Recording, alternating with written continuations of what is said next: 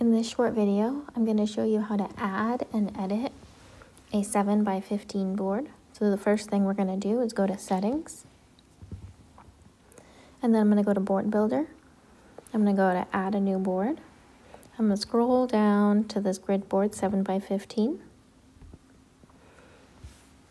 and I'm going to label it.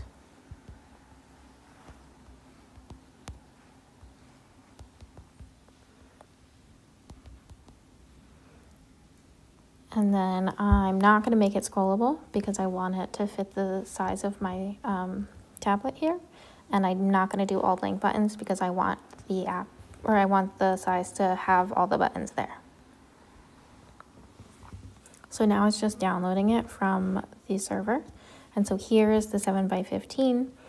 It has categories on the top, it has a QWERTY board on the bottom, and then some verbs. So this is how it comes. Now, I know I'm in editing mode because there's a stop and save at the top.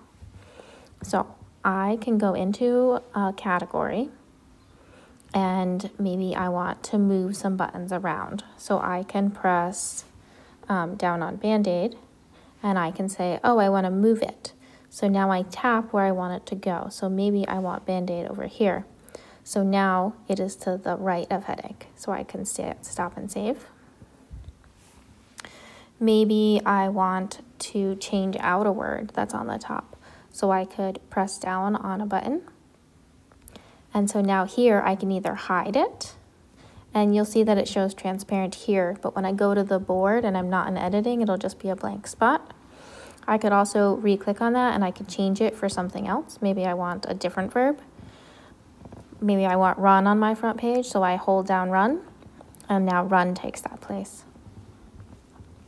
And then if there's any categories that aren't on the front page and you want to bring them, you can do the same thing. So I could press down here and I could bring forward a different category that I want on the front. Maybe I want money up there. So now I have money right there. And that is how you edit a grid board.